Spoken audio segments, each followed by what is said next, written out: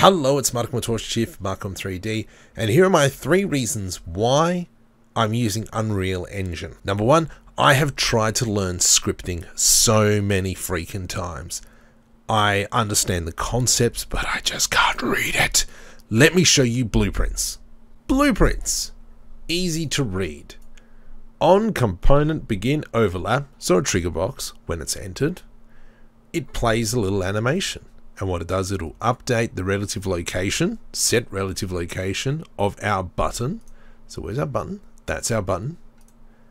And in the animation, we can see that if I come into here, we can see that it goes down. Come back into the event graph. Vector will go down. It'll change color as well, because we've got set vector parameter. And this is where it's saying change mesh's color. Beautiful. Finished. Okay, what's it going to do? Has it finished? Was it going forward or backwards? Well, it's going forwards. So now it's going to send a message out to say, hey, this button's being pushed.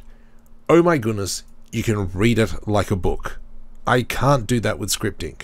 Another one is materials. Now I'm a Blender user, so I'm used to using this node setup rather than the default 4 input.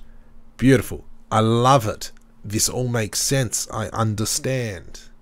Finally, the game just looks beautiful. I haven't done anything to these models, I haven't put any materials, I haven't put any lighting, and just like this, they look fantastic.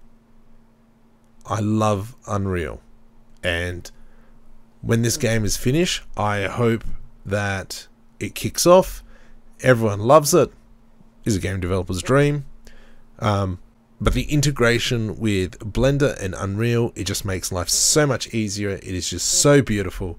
I love it. Thank you, Unreal. Like, subscribe the video, really helps me out.